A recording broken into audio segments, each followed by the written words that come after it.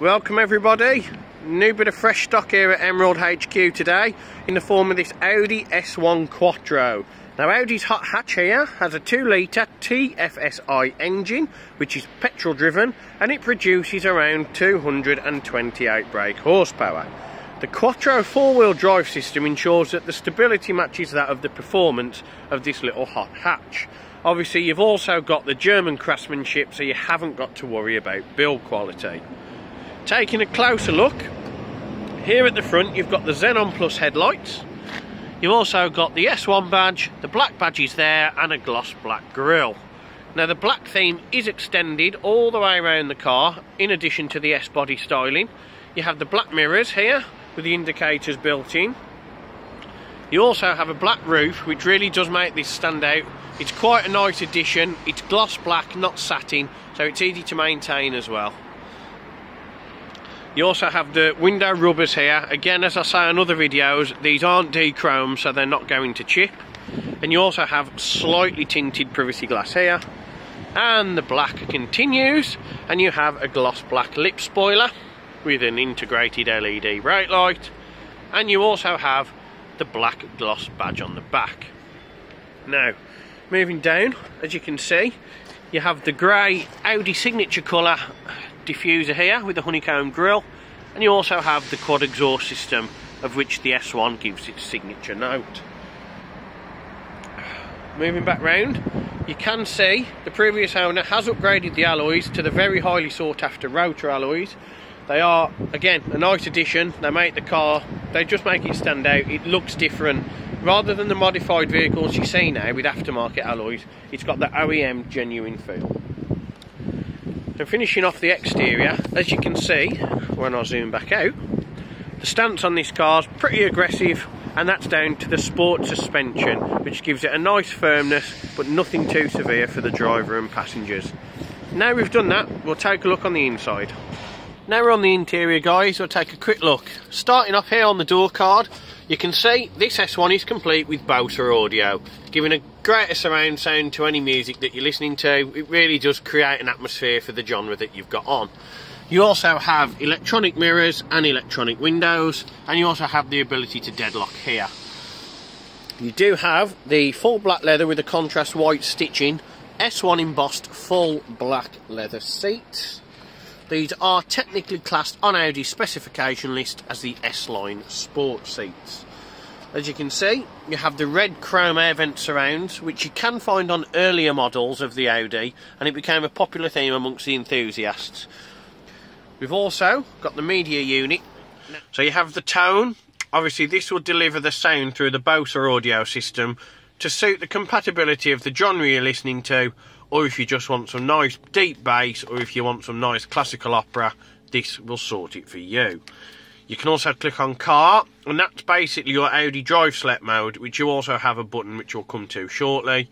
You can change between efficiency for miles per gallon, you can change to auto, or you can change to dynamic, which we in the trade like to class as smiles per gallon. You also have your radio. This is DAB functional, and you are able to choose from a whole host of, widely known commercial radio stations. You have media playback. Now this can connect through your mobile phone, your iPod, anything else, kid's tablet in the back. As long as it's got Bluetooth, it will connect. You can media stream, you can media share. Telephone, pretty self-explanatory. Every car has it these days. You can connect your mobile phone via Bluetooth. You also have the menu button here, in which you can go through those options in greater detail. If you click on the car, for example, you can get into that. That's your Audi driver select. If you go on telephone, that brings up your Bluetooth information. That's obviously just giving you any error messages or anything that you need to know. Navigation, we know that's not enabled. Media, CD, Bluetooth, USB, auxiliary, any of those. Radio and tone, which we've just gone through. You also have here the option for information, as we've just seen in the previous little bit there. That is regarding any information for the car. You also have your hazard lights and your auto stop start off. Here you have your little Audi Multimedia system, and you have the air conditioning unit just here, which is quite self-explanatory.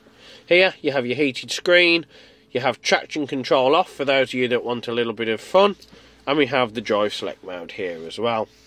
We have 2 cup holders, a lock and wheel nut, some storage, a 12 volt DC little cigarette lighter there, and we also have the Audi S1 leather embossed gear knob and leather gear gaiter with white stitching.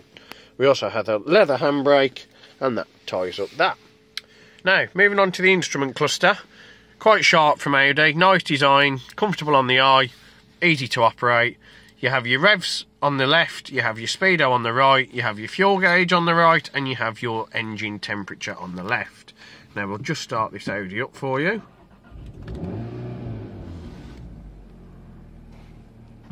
Now, as you can see, nice, bright, sharp contrast displays. You can adjust these on the button just on the right hand side, but we don't need to worry about that just yet.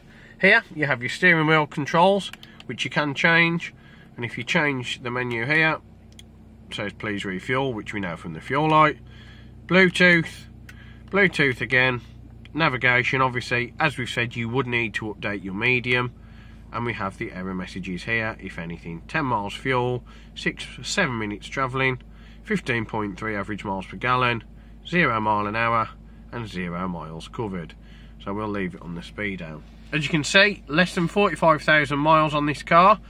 Very nice, very low mileage, hardly really used. Here we have your indicator stalk and your lights.